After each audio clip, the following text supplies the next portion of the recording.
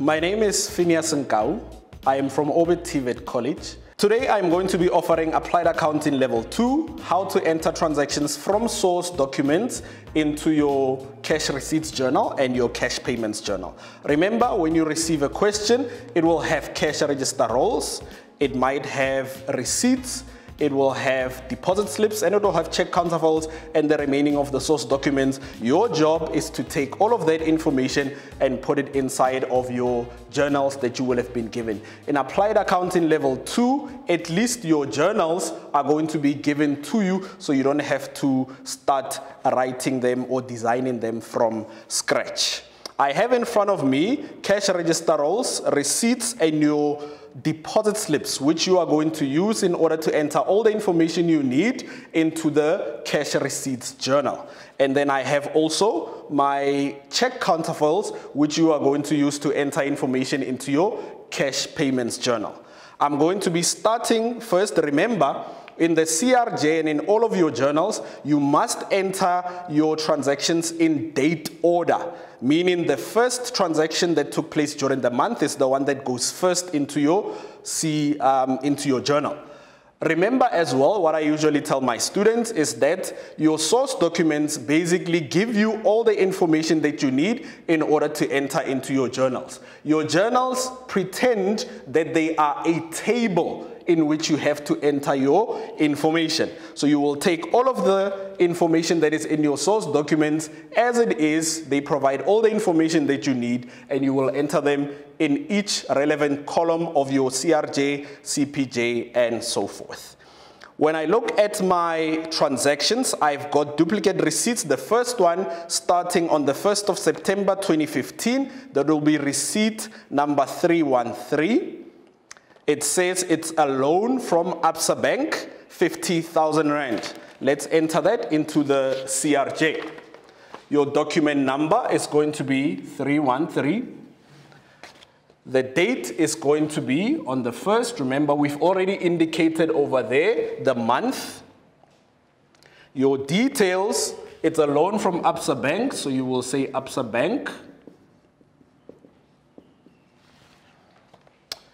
And then that's 50,000 Rand that's supposed to be entered into analysis of receipts. And then you also take that amount and put it into your bank. Then after that, you will look after bank. It is all your additional columns that you have opened inside of your CRJ. If this loan does not have a column in which to enter that amount, you will then take it to sundries. It is a loan from the bank. Your amount is going to be 50,000 and your details is going to be loan. I'm only, because of time, going to be doing a few transactions in the CRJ, a few transactions in the CPJ, and I will continue on from there. The next transaction is on the 7th of the month, receipt number 314. Receipt number 314 under document number. The date is the 7th. And then the transaction says rent from Eastern Carpets, 3,400. I'm going to, under details, enter Eastern Carpets.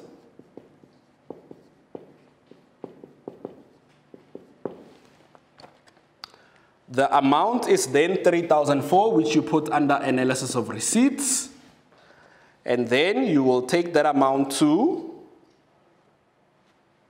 the next column. Now, before we do that, we must remember that you've been given your deposit slips. I've got in front of me 3 deposit slips, DS 21, 22, and 23. Remember, the job of your deposit slips are to help you so that you know when you should put an amount under the column bank. It is not every day that we bank. The deposit slips are going to assist us to be able to know on which days we are going to then take money to the bank. Deposit slip number 1 was for 50,000 Rand on the 1st of September. The next one is on the 9th of September. Now, if we look at this transaction, it says the 7th. So we need to ask ourselves, am I going to put now money inside of the bank if I didn't bank on the 7th? Because my deposit slip says I banked on the 9th. The answer to that is then no. So for this particular transaction, I am not going to have an amount under bank. I'm going to then continue with the transaction. It's rent from Eastern Carpets. There is no additional column open for rent, so I'm going to take it straight to sundries, 3,400, and that is rent. But I'm not done there, because we do teach in Applied Accounting Level 2, you must indicate whether that is a rent expense or rent income. It's in the CRJ, money that has been received, so that is going to be rent income. Please remember to do that as well for your activities, tests, assignments, and the examination. The last transaction I'm going to enter as an example is a cash register roll, so that you can know how to continue from when you didn't bank and how to enter a transaction talking about a transaction from a cash register roll. That transaction took place on the 9th. It is document number CRR 222. So my document number is going to be CRR 222. The date for that was the 9th. What was happening there? Cash register roll in accounting says to us that we have sold. So these will be my general sales. So I will then say there, cash, analysis of receipts, 15,402. Now this 15,412 is also indicated for us on deposit slip number DS22. This deposit slip is the one that is assisting us to know when we should bank. This deposit slip has got 15,412 indicated on it, as well as the 3,400. Now that helps you so that you can remember that I didn't bank the 3,004. I must now bank on the 9th the two amounts together. The total indicated on that deposit slip was 18,812. So that's the only amount that I indicate on the bank for those two transactions, because that's what happened on the deposit slip. That 15,412 was general sales. So I sold, I'm going to put the same amount under sales. Remember, with sales comes again your cost of sales. And remember, for this transaction, the markup is 75% on cost. So I'm going to show you quickly how to calculate that. The formula is you take your sales and you multiply by 100, divide by 100 plus the markup. Then that will give you your cost of sales. For this transaction, your formula will be 15,412 times 100 divided by 175. That answer will be 8807. We'll take that amount and then enter it as cost of sales, 8807. And then for that transaction, we are done. So those are a few examples of how to enter transactions into the CRJ. I'm now going to move out of the CRJ and enter a few transactions inside of your CPJ. For that, you need to look at your check counterfoils. Those are the source documents that you use to enter transactions into the CPJ. I will take a few examples. Check counterfoil number 465. It happened on the 11th. Remember, enter transactions in date order. Document number 465. This check counterfoil was issued on the 11th. The name of the payee was Computers Premier. So I'm going to enter that information there. Then that check was 250 Rand and it was issued for repairs. So I will enter 250 in the column bank. Then I check my additional columns that I had to open. There's no repairs there. And if there's no additional column, remember you go to sundries and you put in 250. That check was issued to that company for repairs. The next example I will make is with check counterfoil number 466. Check counterfoil number 466 was a cash check issued for wages, 2,500. This was issued on the 14th. So I will enter document number 466.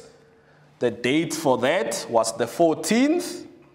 This was a cash check that was issued for wages. The amount was 2,500. If we look at our additional columns, there's no wages, so I will take it straight to sundries, 2,500, and the details for that is wages. Let's try to find, let's do the next one, which is a very popular one. Transaction number on check counterfoil number 467. This was issued to Bay Lounge Furniture, and this was to pay our account, 7,700. The date for that was the 21st. My document number was 467. This was a check issued to Bay Lounge Furniture.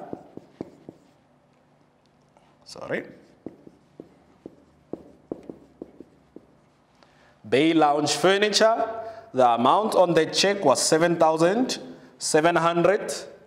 And if we look at remember it is a check issued to Bay Lounge Furniture to pay our account 700. When we pay an account, it means that we had borrowed money or we had bought items on credit. So we are paying actually our creditors. 7,007 can't go to trading stock. We'll take it to creditors control because we were paying an account.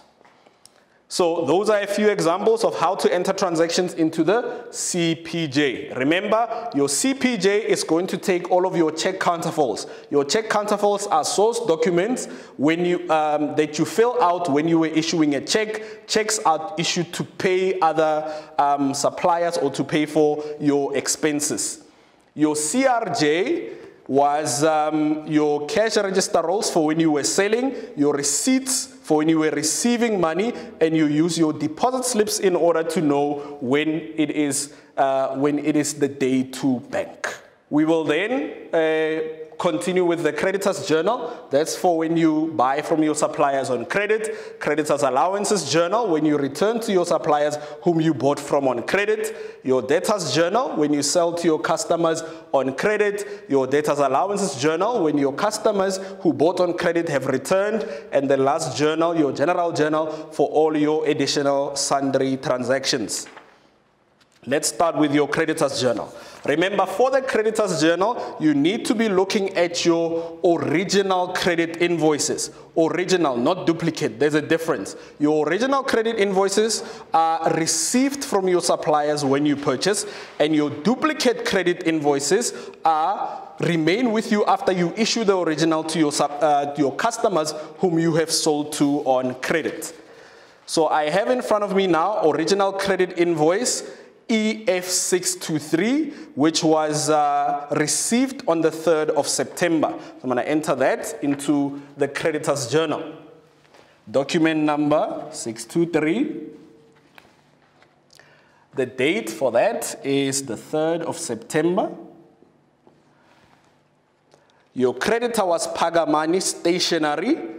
You were buying stationery and a printer, and they give you two amounts there, 120 for the stationery and 899 for the printer. So the creditor is Pagamani Stationery.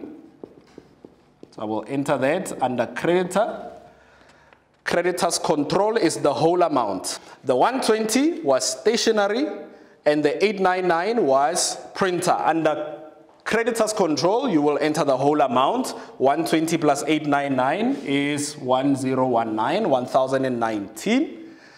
You are buying from them stationery, and you also bought a printer. So to enter them, you must separate them. That's why they gave you the two different amounts as separate. So we'll take the 120 for stationery, skip the trading stock column, 120 for stationery, and your printer, which you have bought from the same company with the same credit invoice, will go under sundries, 899, and that will be a printer is classified in accounting as your equipment. So we'll write the details there as equipment. So that's the only example I will then make from the CJ, the creditor's journal. The next original credit invoice I am going to insert is BH1234. It's an original credit invoice that was issued on the 23rd of September to Bay House Furniture, and we were buying merchandise or goods. So this BH1234, the date for that was 23. The creditor was Bay House Furniture.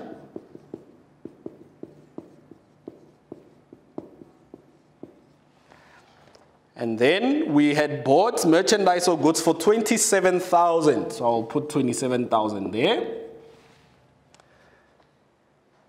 And then this was for merchandise or goods. Merchandise and goods are also known as your trading stock. So there is a column for trading stock. I will then put in the 27,000 there. Then you are done with the creditor's journal. We will now move on to entering transactions in the creditor's allowances journal. For that, we will use your duplicate debit notes. There's only one, DC25, issued on or received on the 29th of September 2015. This was from Bay House Furniture for an amount of 3,002.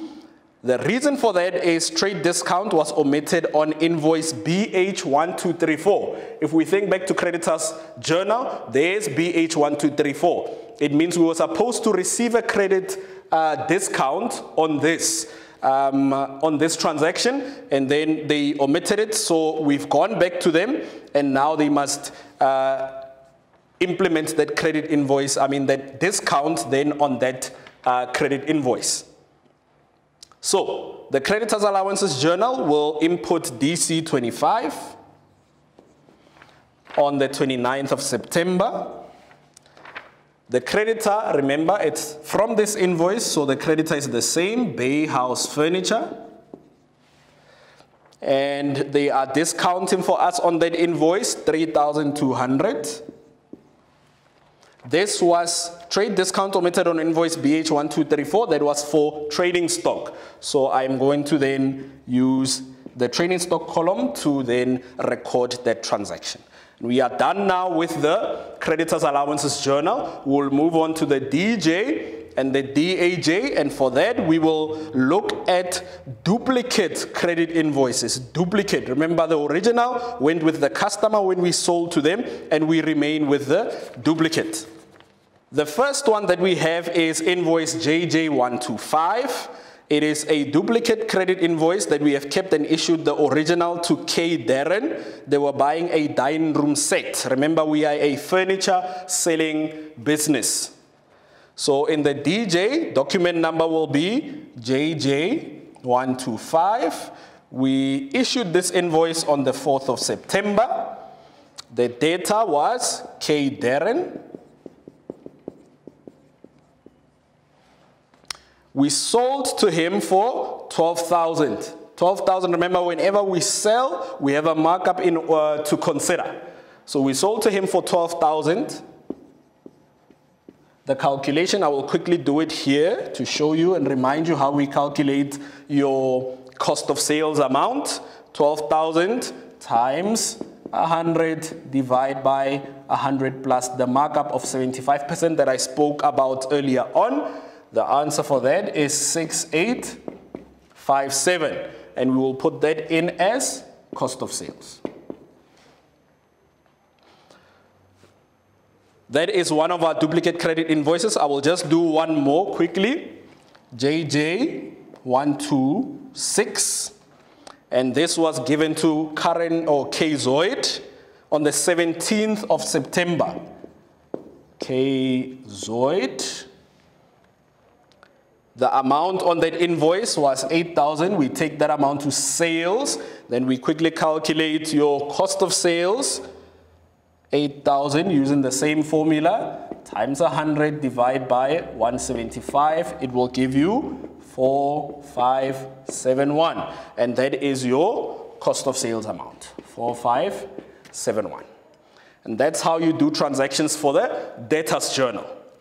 We'll move on to the debtors allowances journal, and for that you will look at your duplicate credit notes. Remember, these are issued to our customers that had bought on credit and are now returning for some reason.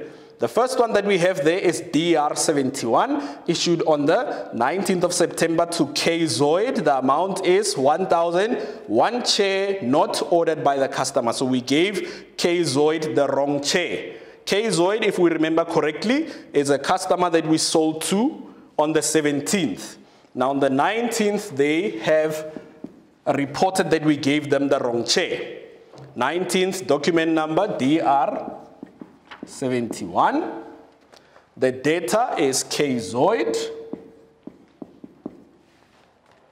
And that was for 1,000.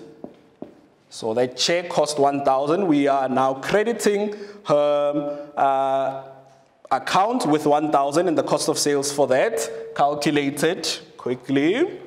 1,000 times 100 divided by 175 will give us 571. Then we insert that amount under cost of sales as 571. The last journal we are going to be doing is your general journal. Remember, the general journal is for all your additional transactions that don't fit into all your other journals. They are not cash related, so they can't go in the CRJ or CPJ. They are not credit related, so they can't go into the DJ, DAJ, or CJ and CAJ. So you will put them into the general journal. You notice them in your question paper. They call them sundry transactions, or they will give you an office memo. And then you will use that, or a general journal voucher, and you will use that source documents to enter transactions into the general journal. The next journal we are going to do is your general journal. Remember, the general journal is for all the other transactions that don't fit into the first journals that you have completed. The first one that we are going to be dealing with there is on the 5th of September. Transaction details say, a credit purchase of goods from Bay House Furniture was wrongly credited to the account of Bay World Traders. Now, if we read it correctly, it says a credit purchase, meaning we are the ones that bought the goods from another supplier, but it was wrongly credited to another account. So if you wrongly credited, in order to correct it, you must then debit. We wrongly credited it to the account of Bay World Traders. So that's the account we are going to debit in order to correct it. The transaction took place on the 5th. The general journal, remember, is not like all the other journals where you've got the day and the name of the creditor and so forth. Here in the general journal, you must immediately indicate which account you are going to debit in the first line and which account you are going to credit in the second line, and then continue entering the amounts from there. Details, account debited is the wrongly credited one, Bay World Traders.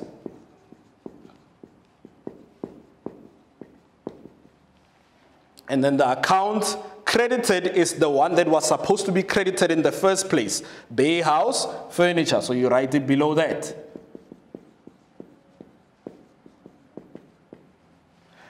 Now, in the first two columns, you are going to indicate amounts according to how you debited and credited. The first one is the account you are going to debit. So for that, you are going to enter the amount of 10,000 Rand given under debit, because this is the account that you have debited. Bay House Traders, Bay House Furnitures, excuse me, you are going to, it was an account credited, so you are going to enter the amount under the credit column.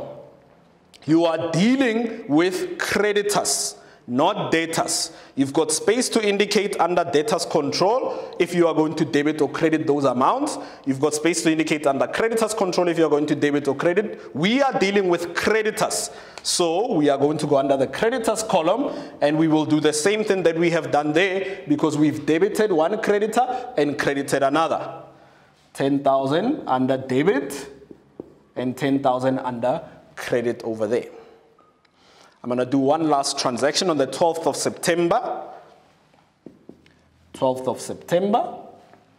The transaction detail says you must add interest to the account of debtor DB Desmond. When you are adding interest to an account, that means you are increasing that debtors account. So remember, debtors are supposed to increase on the debit side. This is now knowledge from your accounting equation. So our data is B Desmond, which we enter as the account debited, and we are going to credit the interest account. Interest account is an income. So we are going to then, remember all your incomes are then credited on the right hand side. So because we are increasing interest, we are going to credit the interest account. So we'll write there, interest. Please be specific here and say it's interest income or interest received. The amount was given as 47 Rand. B Desmond is the account debited, so we'll then say 47 over there. And your interest income is the account credited, so under credit, you will also say 47. Remember the transaction says add interest to the account of debtor. So we'll go under debtors, the debtors columns, and then put 47 Rand under debtors control. And that is how an example or examples of how you will then do your journals for Applied Accounting Level 2. Thank you.